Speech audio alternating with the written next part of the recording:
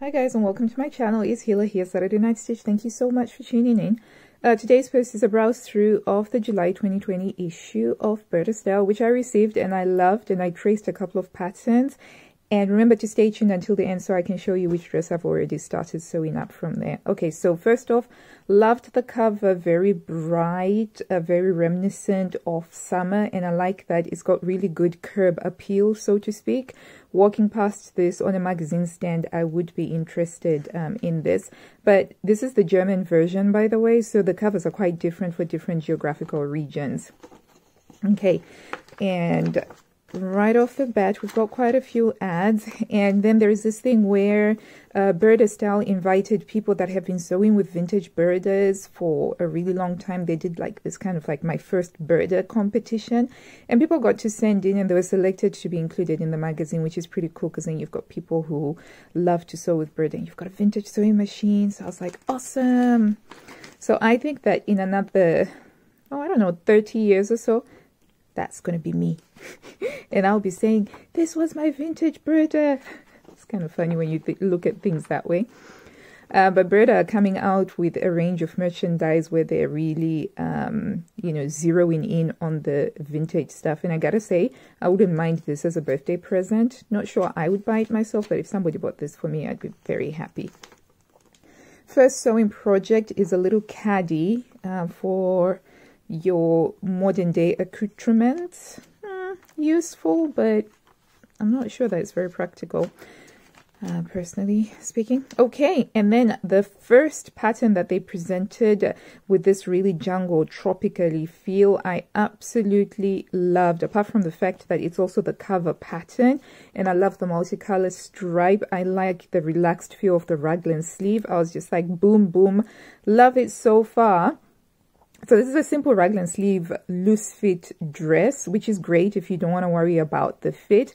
Fantastic for summer, especially on hot, humid days where everything feels, where the atmosphere feels very cloying. You just want something that allows a breeze through your skin, and this is absolutely perfect. And I would make this in a rayon, in an art gallery fabric rayon or something like that, because I find that that is lovely and cool. So I quite liked that number 112. And then continuing on with a tropically kind of like theme, we've got the tall pattern, which is also super easy. And you really don't get more easier than this. And it's a very simple and straightforward top with a simple round neck. The only thing that makes it not a sack of potatoes, so to speak, is a drawstring around the waist, so you've got the option of adding some shaping onto it. And then we've got a cardigan, and it's kind of like a zip up cardigan, long cardigan. I mean, she's wearing it as a top here, but for me personally, I would love this as a vest, as a separate that I put over like jeans and t-shirts. And I would love to have deep pockets on the side. I know it's got some ornamental pockets here, which are useless. Why have ornamental pockets over there when you can have some nice, deep, useful pockets over here? Make it in a linen canvas. So I feel like this has got potential.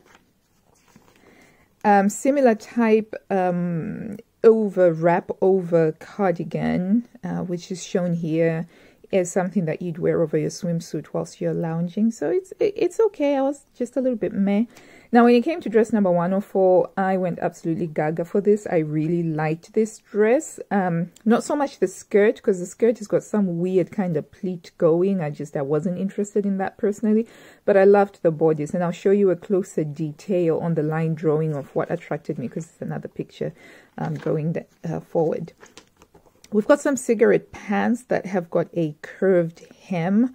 Nothing too special about those. And then a cropped jacket, really cute and wonderful for summer. And I quite like how it is fitting in with the aesthetic of the background. So you've got the mosaic tiles, and then you've got this fabric here. And it looks like they've used some sort of a trim on the edges. And this has actually got some functional pockets over here. Although most likely if I'm dressed in a way that I'm wearing a cropped jacket like this, I would probably have a handbag with me. And then we've got this dress, jersey dress number 107, which really caught my eye in the preview. Initially, when I saw this, I was just like, oh my days, I would love this. But then I saw the line drawing and I was really worried about that gathering that they have over the front of the pelvic bone, because I just thought, how on earth is the waist going to handle all of that gathering?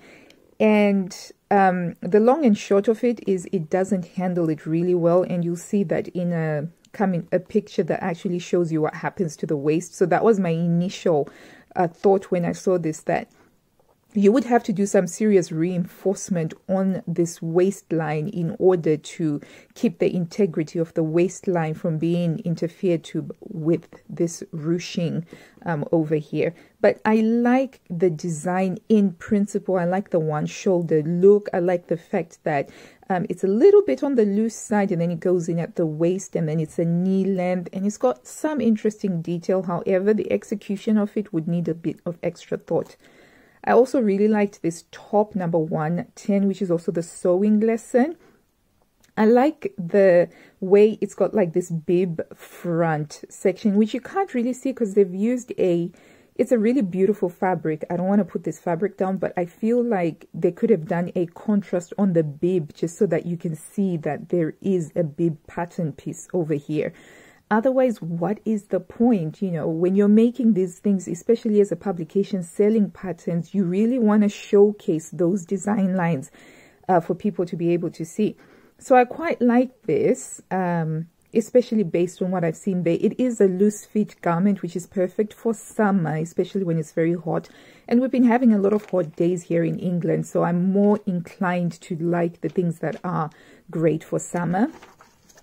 And then we have another lovely, voluminous type of, I'll call this a sack dress. To me, this is kind of like a sack dress, but it's just got some straps and a little bit of detail at the back, which I have to be honest with you, personally, if I would sew this, I wouldn't necessarily bother with these fancy looking pleats. I kind of feel like this is a style where you just let the fabric sing and you don't really need to have any fancy details. I would maybe do the fancy detail if I was just using like a plain beige or a plain black fabric and I want there to be some technical skill showing through. But otherwise, if I'm just going in it because I've got a fabric that I love the print and I don't want it to be interrupted, I'm not going to bother with this. But I can see this one being quite popular, especially in the regions that experience like strong summers. So I expect this to be quite a popular one. And there's the sewing lesson for this top. I actually liked the pattern better as a dress, and I will show you that. Okay, there's that overcardy thingy again. Right, and then we've got this soft tailoring side of things. We've got this blazer 119, very smart, nice looking color for the fabric. I kind of like the blush pink for it. I'm not at that stage where I need more of these though, unfortunately. And then we've got another simple top. Literally, this is it doesn't have any shaping in it at all, but it's been made fancy by the addition of a lace trim. And I kind of like this. This is a good way of just using up any bits and bobs that you have lying around in your sewing room. And then we have an off-shoulder top with an elasticated shoulder catcher thingy. Yeah, I think I'm a little bit over this style of tops, kind of presently. And then we've got a maxi skirt, which is very similar to something that we had 2 months ago, except for it's just been made maxi. Now, personally, I don't appreciate it when Burda repeat the same pattern from a couple of months ago, simply because I think that the magazines from a couple of months ago will still be available either on eBay or from booksellers, etc. It's really not necessary to repeat that, especially for those of us who are on subscriptions. If there's a gap of about a year, that's fine. That's acceptable because maybe within that year, somebody hasn't discovered Burda, somebody has just discovered Burda. But within a few months, I do feel like that is kind of taking the mick. But that's my own personal thing. I really liked these trousers because they inspired me to do more piping work, because I thought that the piping down the side of these trousers just took it from zero to hero, in my opinion. No way would I ever make a pair of white trousers like this and just be sitting lounging around on the ground. My life doesn't work like that. But I would like this in theory if you had kind of like black and maybe like a pink or a green, I don't know. But this inspired me to do some piping, and I'll show you the piping that I did with the project from this magazine at the end. And then we've got a really simple, cute top that I was very tempted by. It's got a yoke that kind of dips in, and then you've got a gathered front. And I just thought that this was adorable. I loved the contrasting fabrics that they use, the sheer lace. And I pinned this one for something that I could make at some point, and this is in the petite sizes. And then we've got that raglan sleeve dress again that was on the cover, but this time it's in a beautiful yellow fabric, and it's got a waist belt. This fabric that they have used is has got a little bit more structure compared to the first one that we saw. The first one that we saw was in a viscose crepe, and so it was a very drapey one, but this one is more in a cottony, a stretch cotton, so it's holding the volume. So you can see on the sleeves here how it's holding the volume, and I love that. I absolutely love that. And I was kind of like, if I could get this fabric, I would make this dress as is. Absolutely do not like the background. I do not understand why they chose to use a beige background on a yellow thing. This doesn't make it pop at all. Yeah, they lose points for that as far as I'm concerned. Okay, so this dress I was a little bit torn about. I quite like the top half of it, but there was just something about the gathering at the front that I wasn't keen on. But then the more I thought about it, I realized that I just didn't like the fabric.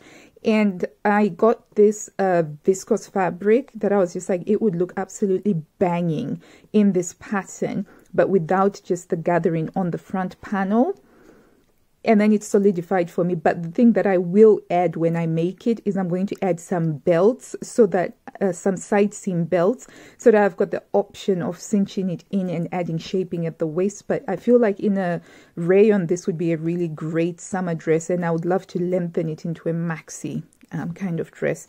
But yeah, I was torn until I realized that it was the fabric that wasn't necessarily working for me, but in another fabric that would work. And I would use a contrasting fabric for that bib over here, just so that you can show it off as something that's different. And then we've got that easy pattern again, this time in a tie and dye fabric. We've got that dress, again, the sack of potatoes dress with some straps on it. This time it's shorter, up to the knee length. That's okay. Then there's that skirt, the maxi skirt, with a side front, with a center front button placket. Just a bit meh about that one, really. Okay, then some knit trousers using a stretch jersey fabric. Really fabulous colors. Absolutely loved it. And also the thing about this photo shoot is they're back in Cape Town. So I've noticed that Burda, they do a lot of photo shoots in Cape Town, and I would recognize those mountains anywhere. And so it's pretty awesome because it's just such like a beautiful summery vibe to it, which did make me wonder whether they use models from Cape Town or whether they fly them in from Germany. That would be interesting to find out that behind the scenes stuff. But anyway, so we're at the beach in Cape Town, and this is a really lovely, useful sort of pair of trousers, I think, especially made in a lightweight jersey, because it's kind of like jogger pants, but not as thick or as heavy as jogger pants. So for me, jogger pants are perfect for autumn and winter, but something lighter like this would be kind of cool as an alternative to leggings in the summer. So I was kind of like, I like the idea. I like the idea. Okay, and some product placement there. And then there's this really, I want to say a weird looking top, because I don't appreciate the location of these pleats here. It might be the fabric that isn't draping in well and it's holding those folds like this in a very harsh way. But to me, this doesn't look aesthetically pleasing. It doesn't look comfortable, especially given that it's located on a beach. I may think differently once I see what people make of this within the Burda sewing community, but I wasn't too impressed with that. Okay, there's that long cardi again, but this time it is in like a denim, and we can see from here that it's got some side seam pockets. And I have to say it's a shame that they've gone for side seam pockets, because I think it would have looked banging to have giant pockets with flaps to match in with these ones here. So when I saw this version, I was like, yeah, I could get down with this. But am I going to get down with it? I don't know. I don't think so. Right. This dress here, this shows us the problem that we have with that ruching over there. And that is that if you look on here, you can see how the waistline, which is supposed to go straight across, is being brought down by the sheer weight of the threaded through ties. So I was kind of like, you need to do some heavyweight reinforcement on here so that you don't have that, you don't have this dragging the waist down. So that was my biggest problem with that. And I still haven't thought of a way that I'd be able to fix this, which is such a shame, really. But yeah, there you go. You've got that fussy detail that you have at the back of this dress here, which again is okay if you're using a plain fabric. But if you're letting your fabric sing, I kind of feel like you don't really need all of that stuff. Okay. And then we've got a tutorial on how to dye, to do an ombre dye job on this sweatshirt. We have seen this sweatshirt so many times. It's kind of like one of Burda's favorite active wear patterns, right? And then we've got a advertorial. I knew it. Product placement over there.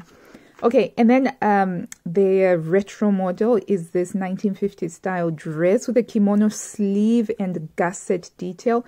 And I gotta say, I was very tempted by this. I was absolutely tempted because the pattern pieces are very small. You just have got the front and the back, and then you've got this one triangular piece with these stripes. I was like, oh my gosh, this would be so amazing. But I think you need the right fabric for it. So you need to have a fabric that's going to hold that incredible flare. And I think this would be like a fantasy make for me. Yeah. But I love it. I love that I've got this dress in my collection and I've pinned it up as something that I would love to make one day.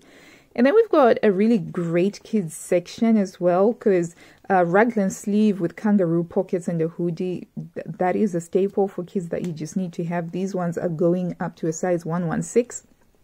Sadly, my twins, my last ones, number 4 and 5, they're a little bit taller than 116, but this is a great, it's got some really great staples, and most of the styles are basically unisex because you can still make these shorts for girls, and you can still make the tops for girls as well. And then we've got some lovely plus sizes, especially the prints. I absolutely love the prints that they used. This is so tropical and so vibrant, and again, it's in the streets of South Africa. It's quite simple. You've got the darts, but you've got the little frills on the sleeveless top, and I thought that that was quite lovely, and I loved the colors as well. And then you had like a semicircle top, something like a poncho, but taken to another level with this lovely print. We've got a simple dress here with some bust darts and an opening at the neck. Not a big fan of this particular look personally. I was just like, didn't like that. I thought that this was quite interesting in terms of having something simple and easy to make that you could wear on holiday and could also double up as a coverall. You know, a coverall, the thing that you wear over your swimsuit when you're walking around at the seaside. I was like, that could be useful and that could be popular within the sewing community. I loved the fabric that they used on these culottes. I was just like, beautiful, beautiful, love it. And I also like the culottes themselves because they've got like these really nice deep pockets, the slanted patch pockets at the front. And I like the length of these culottes, and I like the fact that they're quite streamlined. They're not too, because I don't like it personally when culottes go all the way out. I kind of feel like, you know, if it's going to look like a skirt, make it a skirt. Okay, a cuff sleeve top. You can never go wrong with a cuffed sleeve. Personally, I just think that they add something to most things, and I love adding cuff sleeves to most of my makes.